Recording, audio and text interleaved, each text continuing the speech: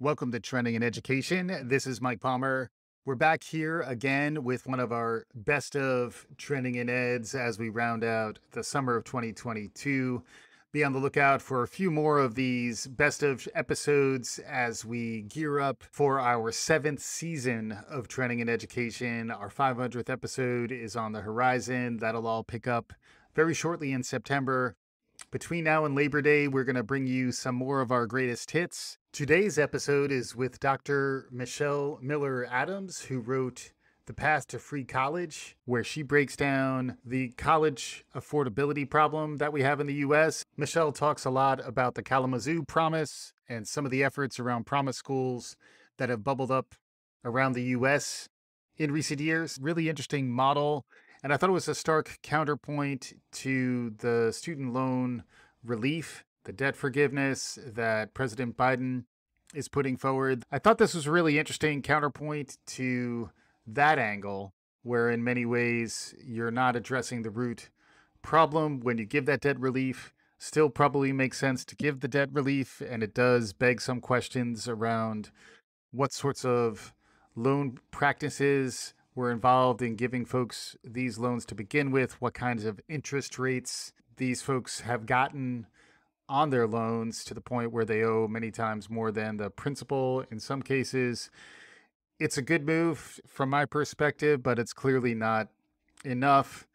A lot of what Michelle was talking about, and you can still track her on Twitter, we'll have all that information in the show notes, is more about a genuinely alternative model, more in line with the history of free or affordable college and higher ed experiences, building on what CUNY did and what the University of California did back in the mid 20th century.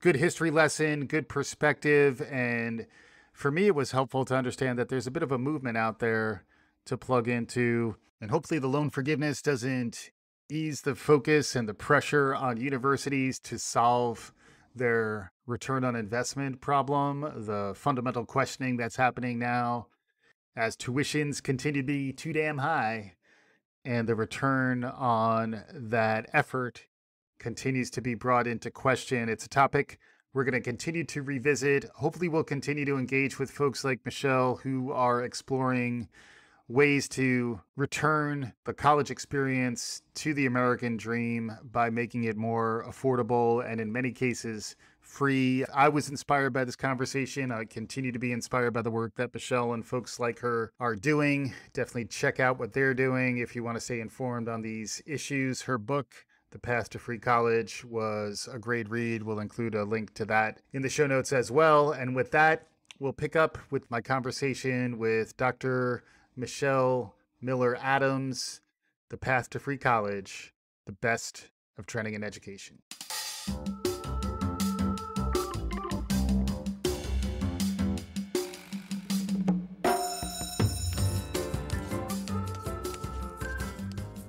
Welcome to Trending in Education.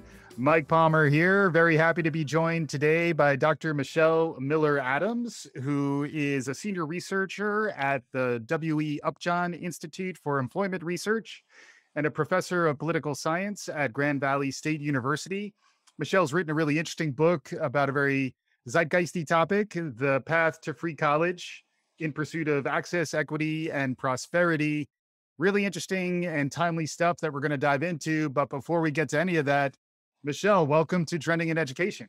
Thank you so much, Mike. I'm really happy to be here. Yeah, and you wrote a really interesting book, which I just got through, and it did speak to me in a few different ways. It was also beautifully researched, very accessible. I had only understood the free college conversation in a abstract, notional way.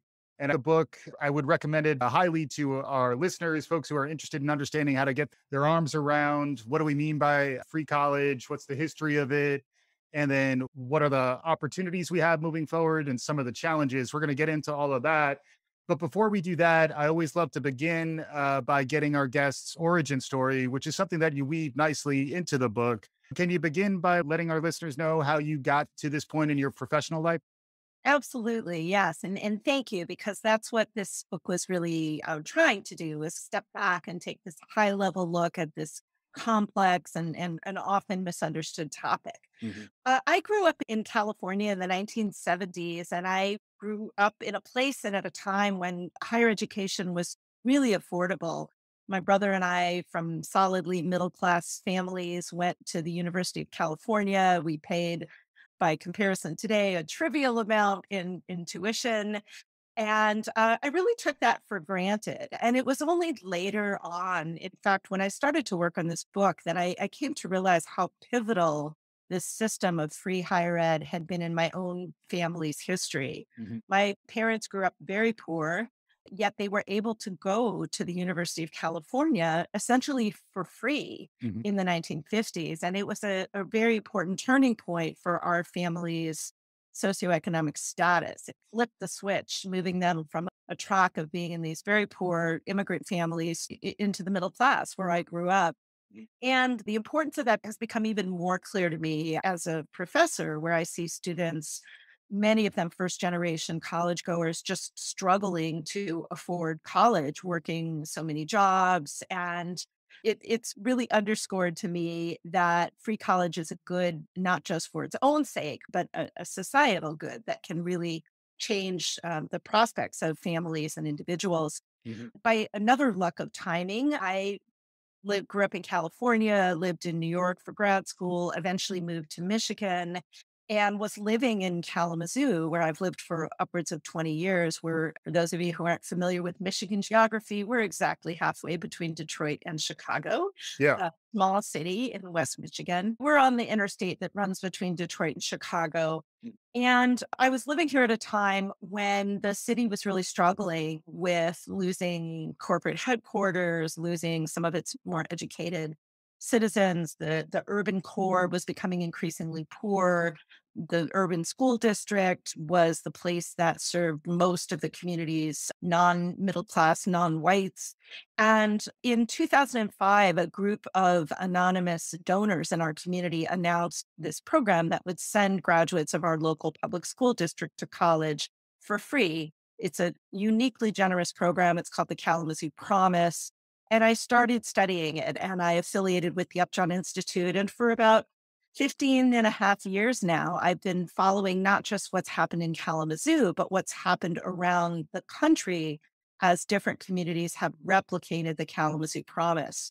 And I've been very much in the weeds around this movement. We've worked with communities designing their own programs, we've done evaluations, we've consulted with stakeholders, and the time seemed right to really step back and take a much broader look at how this whole free college conversation came about and has grown so intense to the point where it is really on everybody's lips these days. Yeah, yeah, and it's interesting how central in the narrative, at least, you were positioning Kalamazoo, because Kalamazoo also was part of a similar discussion about open access, public access to universal high school. Really, can you clarify a little bit about that history? Yes, I love history and I love to write about it. And I was a history major as an undergrad, in fact. So there's a little bit of history in this book. Kalamazoo, I think it's really a coincidence, but it's an interesting coincidence that Kalamazoo played an important role in what's called the high school movement, which was the period from the late 1800s to the early 1900s when high school became universal and free. We often take for granted that our systems have been the way they are forever, but the idea that everyone should and could go to high school and wouldn't have to pay for it is a relatively new idea. And it was a controversial idea. And when you go back and read the history about it, some of the debates are strikingly similar to the debates we have today over adding some free universal years of higher education Yeah. to that K through 12 chunk. Hmm. So there was a very important lawsuit in Kalamazoo in the 1870s where some wealthy property owners sued the school district, which had started to use property taxes to make the local high school free. And the property owners lost their case. The case was called the Kalamazoo School Case. It was decided by the Michigan Supreme Court, and it became a very important piece of case law that it was legitimate for communities to decide to create universal high schools paid for by property taxes. Mhm. And it gave a boost to that universal high school movement. Yeah. So the debate is somewhat similar today. The other historical cases I look back to in the book are the system in place in California until the 1970s, where for the first 100 years of California's higher ed system, it was tuition free. Mhm. And that changed. It changed in large part because of the unwillingness of property owners to continue to pay high property taxes. So in Yeah. California in the 70s, we had this thing called the Taxpayers Revolt, or sometimes it's known as Proposition 13. And that really set the higher ed system in California on the trajectory it is everywhere else of Yeah. charging more and more tuition. I also look a little bit at the history of the City College of New York Mhm. system, which is different, but was also tuition free for its first 100 years. Yeah, and it's interesting to understand that these ideas, while they seem very au courant, even though you're talking about a 15-year span, 16 years now since the Kalamazoo initiative, these ideas have been part of our educational debate in the United States really since our founding in a lot of ways. Is education a public good? Who pays for it? Who has access to it? And then if it is a public good, how do we know that it's actually delivering on those things? Your book, even though it's quite readable, is pretty ambitious in that it's trying to get its arms around, even using your words, as a movement where it's less of a top down, this is what the federal government is saying, therefore, this is what everyone's going to be doing. It's more, there's this broader awareness of some of these underlying problems. And then the ideas like what started in Kalamazoo, they diffuse across our culture in a very interesting way. It reminded me a lot of the stuff I've read about social movements and grassroots movements. I'd love to hear you talk a little bit about that because that was somewhat informative to me. Yes, I want to jump back for a moment to what you said a few minutes ago, that often free college is presented as this radical, even sometimes socialist idea, when the idea that higher education is affordable is actually something that was integral to the US higher ed system. The big difference is now many more people want to go on to higher ed. So it was affordable, it was often free, but it wasn't used by the masses. Mhm. And it is something that is of interest to many people today. And it's hard to sustain that free system under those conditions. Yeah. But it's not at all a radical idea. What we're talking about is really a return to those same engines of opportunity that were available at earlier times. Mhm. So, yes, diffusion is a great word. And this is often how innovative policies start in the US. There's actually a whole political science literature around policy diffusion. And often a good idea starts at the local level in local communities, and then it spreads across communities. People write about like the fluoridation of water and other innovations like that. That spread that way.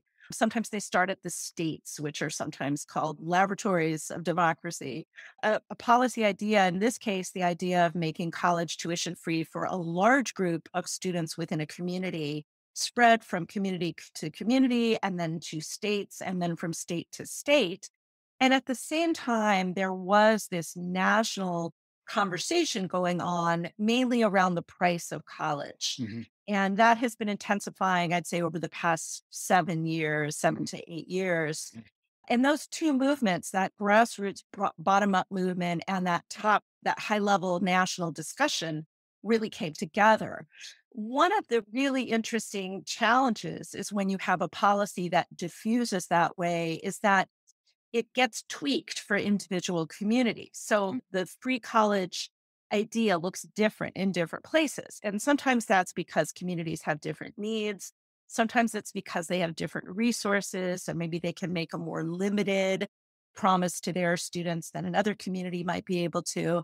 So it's a challenging and interesting field to study because it's extremely heterogeneous. And Mhm. really, every program is different, sometimes in a very small way, sometimes in a big way. And it's hard to even identify and be clear on the field, what the field is, who's in it and who's out. So Yeah. it's not a top down, there's no one in charge of this free college movement. It's something that has bubbled up. Yeah, and it all generally is under the promise label, right? We did do a show a while back about LeBron James's I Promise Academy in Akron, which is another example of this where it's really been community based, bottom up in one frame. And then I think in another frame, there is also institutional and state based frames of reference. I did find that the general frameworks you put together were accessible in a way that I now feel much more comfortable wading into some of these conversations. So the two aspects of the frameworks that I found helpful, one was the difference between the community based, institutional based, and state based programs on the one hand, and then on the other hand, it's to provide affordability, equity, and employment. So, can you just broad brush put the high level framework together for us? Sure, absolutely. And yes, no one owns that term promise. So any organization can call itself promise this, promise that, and they do. But sometimes we will use that term promise interchangeably with the idea of a local or a statewide free college program. And in fact, President Obama used it when he proposed a free community college program. He called that America's College Promise, Hmm. but you'll find promise used in a lot of different contexts. Yeah. So, yeah. So, one thing that my colleagues and I have done at the Institute is we've tried to develop a definition of what you can include in a coherent group so you can actually study it and make some general comments about it. And so, we've looked at a whole group of local and statewide free college programs.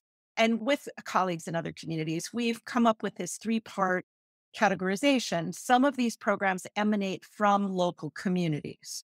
Kalamazoo Promise is a good example. The Pittsburgh Promise is an example. There are roughly over 100 of those Mhm. around the country.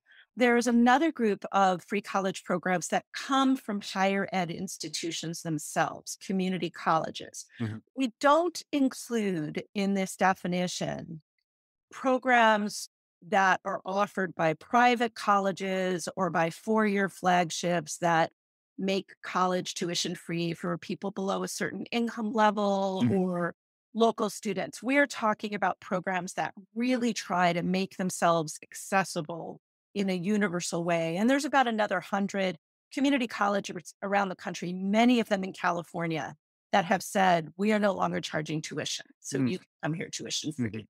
And then there's a third group of programs that come from states.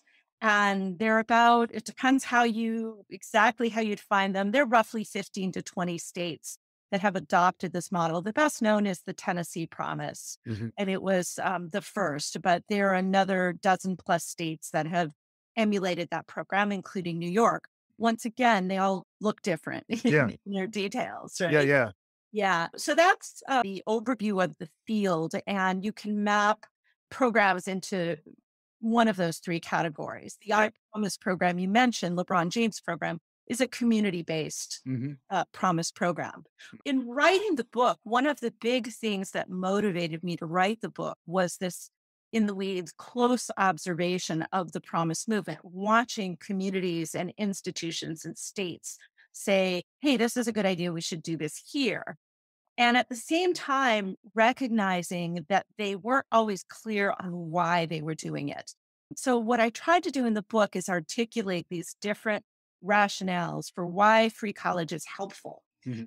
One of those is I call access, but it really has to do with the price of college. And everyone knows how expensive tuition has gotten. Yeah. There's a lot of concern. And I would say that's really driving the national conversation around free college. Mhm. Who gets to go? What kind of institutions do they get to go to? Why is college so darn expensive? What can we do to address that? Mhm. The second issue, and this is often implicit in these programs rather than explicit, is an equity argument around racial and economic groups that have not had the same level of access or level of success when it comes to higher ed. Mhm. There are real concerns. There have been great gains made by lower income students and students of color in accessing higher ed, but there are still very strong divergences in the types of institutions they attend and whether or not they complete degrees. Mhm.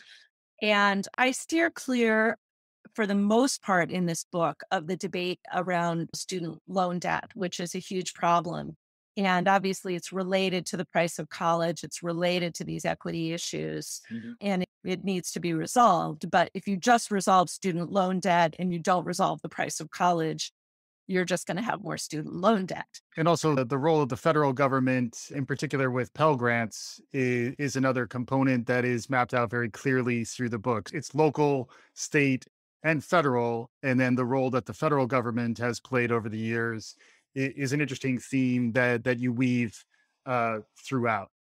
Absolutely. And most of these college promise programs rely on Pell Grants to help cover the cost of what they're trying to do. Mhm. That has some equity implications that, we don't need to dive into at the moment, Mm. because I want to just mention the third rationale, which has been very important at the state level.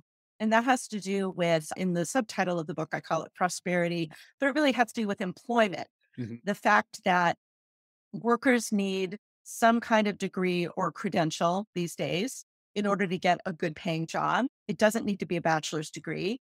Maybe it needs to be a short term certification or credential or an associate degree, but it's really hard to get a good paying job with a high school diploma these days. Mhm. And employers need more skilled workers. So there's a rationale that extends both to the workers and to businesses that says investing, a state or the national government investing in free college isn't just going to be good for the people getting free college, it's going to be good for the economy. Mhm. And that has been a very important rationale. That's why you see things like very robust free college programs in very red states. Mhm. They are not places where you would normally expect to find a quote progressive social policy. It's very much driven by the business community and by the needs of the labor market. Yeah. And even Tennessee, to your point, was really a Republican governor, traditionally a red state, which is one of the real exemplars of this whole movement. Yeah. Exactly.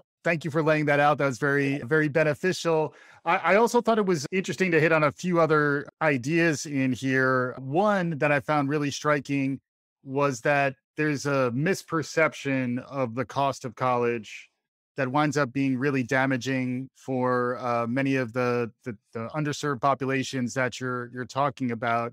Can you expand on that a little bit?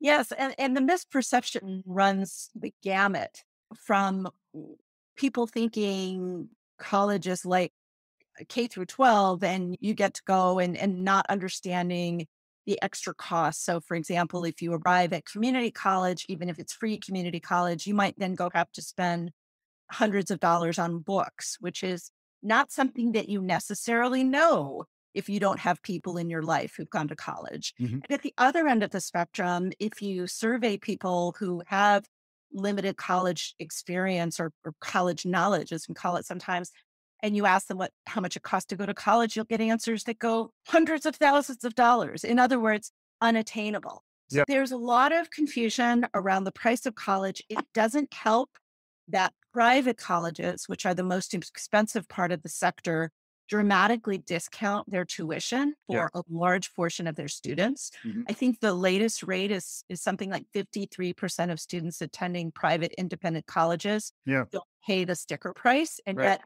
the sticker price is what's advertised. Mhm. So that puts a lot of students off from ever even contemplating or applying to one of those colleges.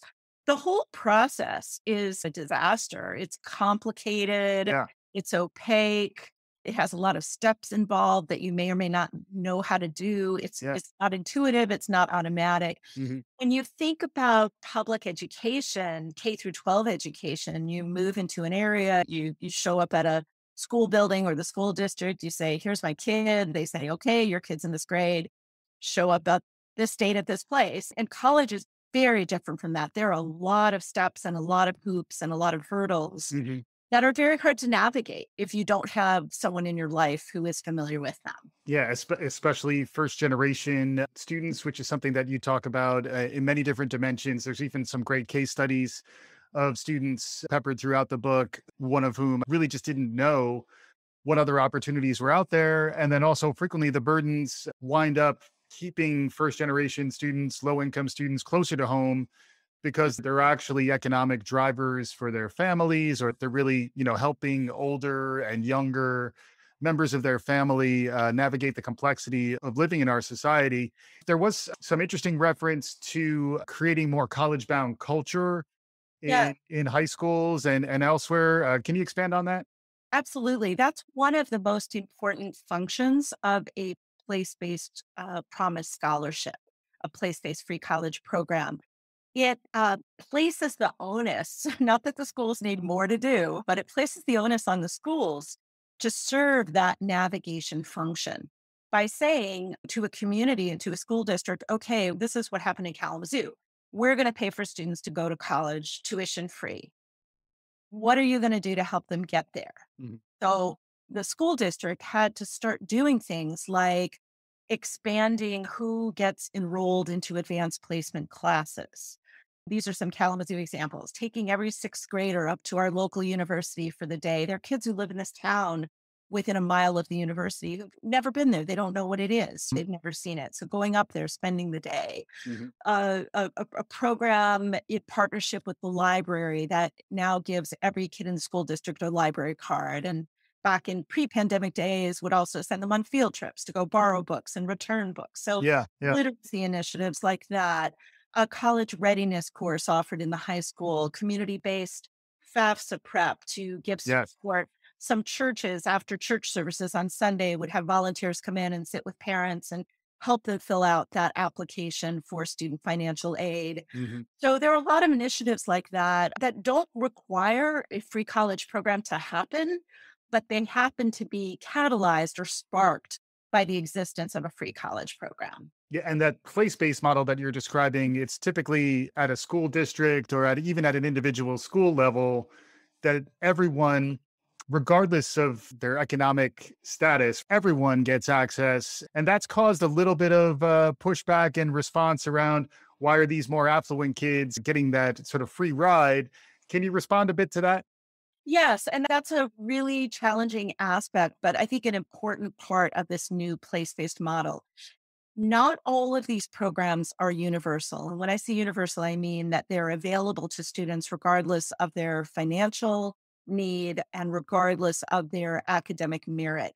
Those are the two main ways that scholarships are targeted in our society. So Pell Grants, lots of other scholarships are available to students whose family incomes are below a certain level. Other students earn scholarships because they have good grades or they're good musicians or they're good athletes or have a special talent in some other way. The difference in this place based model is that it says you get a scholarship by virtue of being in this place, usually for a certain length of time. Hmm. And what that means is that students who may not have the financial need for the scholarship, and also students who may not be very strong high school students, may be entitled to a college scholarship. Hmm. And I think that's good. And there's a lot of evidence that is good. Hmm. Good in terms of sending more students on to post secondary education and training, good to creating that sense of buy in from the broader community that you've just referenced. First of all, no one is paying that incredibly high sticker price for private colleges. This is a movement that is largely focused on community colleges, and some programs include 4-year public institutions. Hmm. And most of these programs exist in high poverty communities. So if you go into a place like Kalamazoo and you say everybody gets a scholarship, provided they've lived here for at least 4 years, Hmm. you're going to scoop up some middle class students.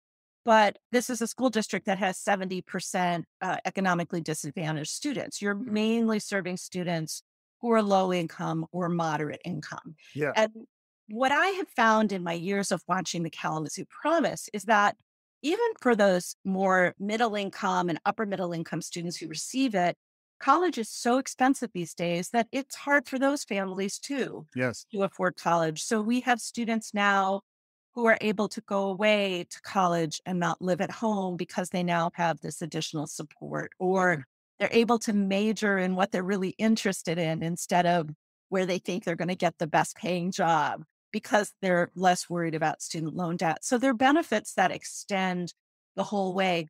When it comes to statewide programs and the national proposal that the president has offered, The focus is overwhelmingly on community college. Mhm. And there are a lot of reasons for that, including good reasons. But in general, community colleges are not attended by affluent students. Yep. So that argument about why are we paying for rich kids to go to college doesn't hold a lot of water when you come to these larger scale programs. Yeah. And it's interesting, and you touch on it in the book, in light of the Operation Varsity Blues scandal, there is this perception that it's a rigged system and some of those myths.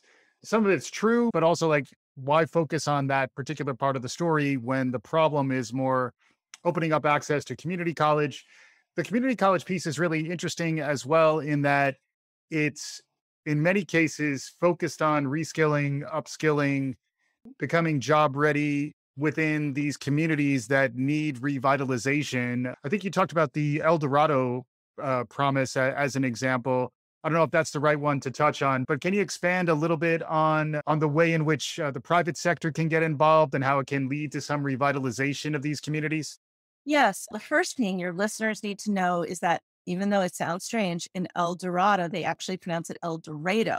Took Oh, me a long time to get used to that. The El uh, Dorado province, that's a town in southern Arkansas, and their free college program was paid for by the city's largest employer. And that's something that happens in a number of communities. The Richmond, California promise has large founding grant from Chevron. In Pittsburgh, the Pittsburgh Promise got a large founding challenge grant from the University of Pittsburgh Medical Center. mhm, So, why are businesses interested in the free college program? It's because they need educated workers. mhm. And community colleges, I think community colleges are a great choice for focusing promise programs. There is one downside, which is that not everyone should go to community college. Students who can get into more selective competitive admission 4-year institutions should be going to those institutions. And Yeah. there is a phenomenon among high achieving, low income students that they often will, as you said, stay closer to home. Mhm. And that phenomenon is called undermatching. They'll go to a school that is not as competitive as one that they could get into Yeah. for a variety of reasons. One downside of limiting your scholarship to community colleges is that it can promote that undermatching. The choice of community college sector is an important one because community colleges offer a lot of options to students. So you can go to a community college and get a very short term credential or certificate in a skilled trade. A lot of what community colleges do is essentially vocational training, career and technical education. You can also go and get an associate degree and you can transfer onto a 4-year institution and cut your overall tuition bill down substantially. Yeah. And community colleges play important roles in the local economy. They're often involved in economic development activities. They will do tailored training for local businesses that need workers trained in specific areas. Mhm. And they serve, I'm sure many of your listeners know this. Our picture of a college student is not what you find when you go to community college. You find older students with children, students with jobs, students who are retraining for new professions. Yeah. And as the work of a colleague and friend of mine has shown over the years, this is the Hope Center for College Community and Justice at Temple, run by Sarah Goldrick Reb. There are a lot of students, particularly at community colleges, who are struggling with food insecurity, who may be struggling with housing insecurity. So it's very different from our popular image of who's sitting in a college classroom. Yeah.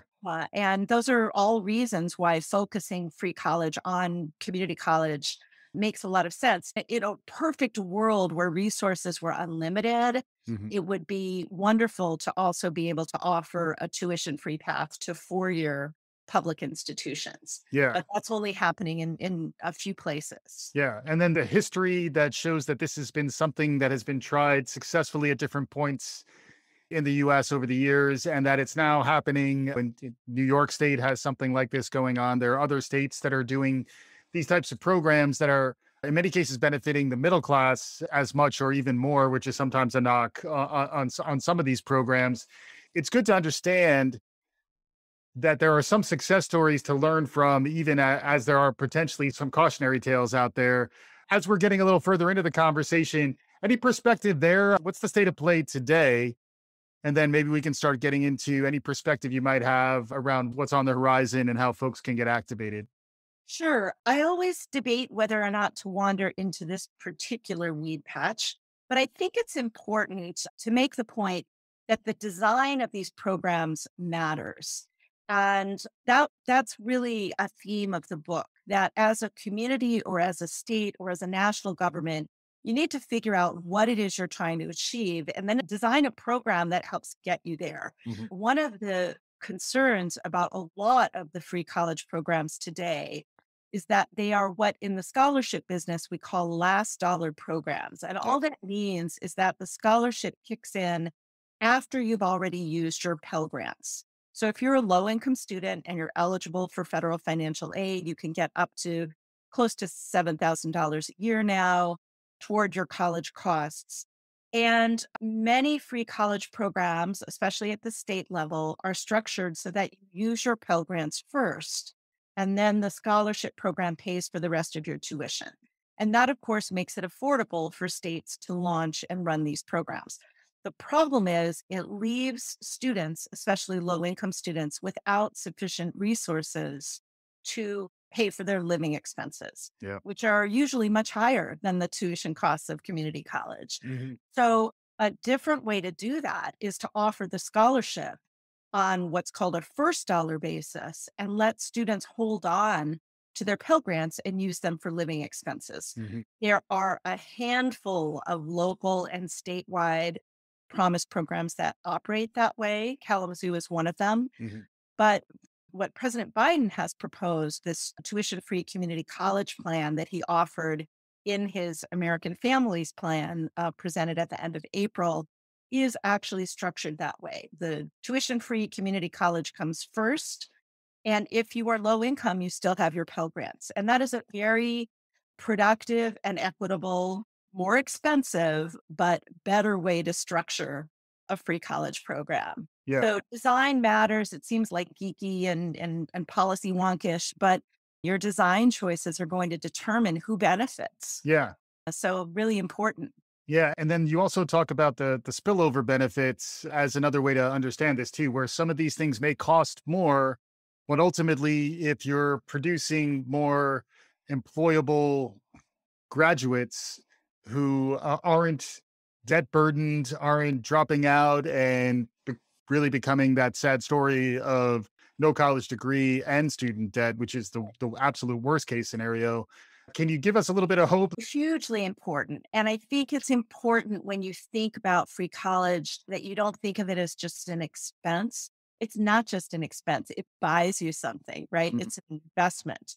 It's an investment in helping students be able to complete degrees and credentials, get better jobs, earn more money, pay more taxes, not be a burden on the social welfare system, not be in those straits of college debt. And as you said, often students will go off to college, and this is a particular problem with the for-profit sector, higher ed for-profit colleges, which are generally are really good at getting you to enroll and taking your financial aid and really bad at giving you usable, valuable degrees. Yeah. Fortunately, most free college programs do not include that sector. So yes, the worst combination is you incur debt, but you still can't afford to go to college. So you leave without getting a degree or credential. Mhm. And it's the worst combination. It turns out that there's virtually no value in the labor market for having some college. That credential, certificate, degree that Right. helps you get a better job. The spillover effects are huge. The lifetime earnings from getting an associate degree and then getting a bachelor's degree and even getting higher degrees than that are among the best investments you can make.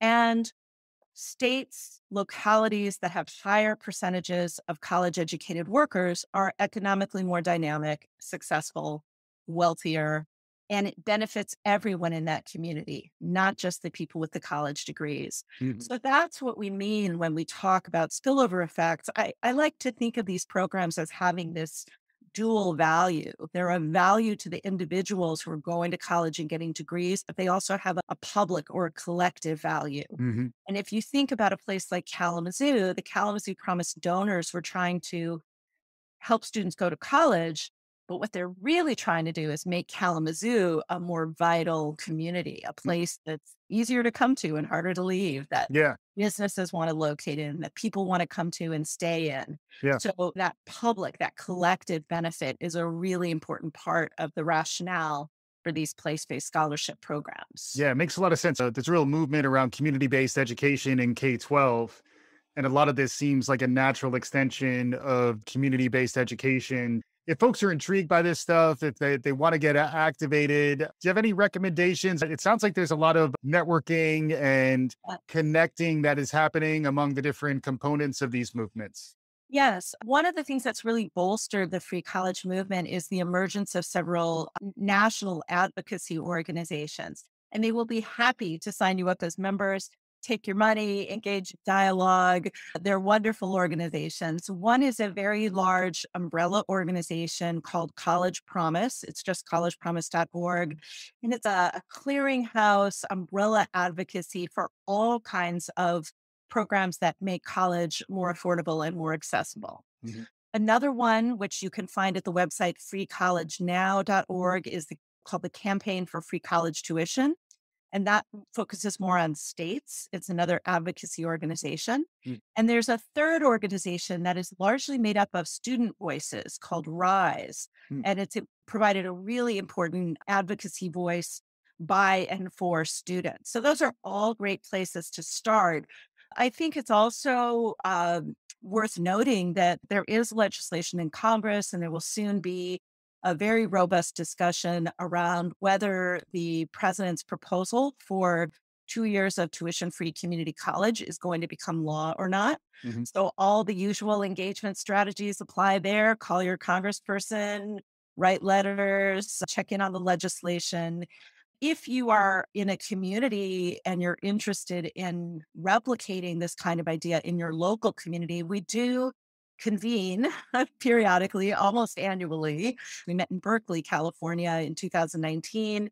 We fortunately took 2020 off like Mm. everyone else. Yeah. But we're going to be convening in November 2021 in Kalamazoo for this meeting called PromiseNet. Mm. And it's more kind of a learning and networking conference. It's a great place to start if you're interested in thinking about whether this model makes sense for your community. So those are all places to go. We have a lot of data and information up on the Upjohn Institute website as well, which is just Awesome. john.org. Yeah, and we'll include as much of that as we can in the show notes for this episode. Before we let you go, I always love to ask my guests, what else in the world around you is capturing your imagination these days? Are there any trends, anything new emerging for us to keep our eyes on? I've been struck by the sea change in the rhetoric at the national level. For the first time since around 1980, I'm not hearing that government is the problem. I'm hearing that government might be the solution Mm. or part of the solution. Mhm. And I think this is a very dramatic change after 4 decades of essentially the neoliberal idea that markets are going to solve it all. And it's popular. That neoliberal idea, that trickle down idea that the private actors just give them a lot of freedom and a lot of tax cuts and everything will work out. It hasn't panned out. And we're living at a time of quite intense inequality that the pandemic really made worse and made more visible. Mhm. So I think the combination of new leadership, the pandemic spotlight on inequality, I'm very hopeful that we might be able to turn to the national government and state and local governments not as our enemy, but as our partner in making the world better and making people's lives better. Mhm. So I would stay tuned for that. I think there are still, we've been inculcated with the idea that you can never raise corporate tax rates, you can only lower them. I don't know if, as a society, if we can raise them, but we can rethink the systems that we've created and create Yeah. new ones or go Yeah. back to the old ones we used to have.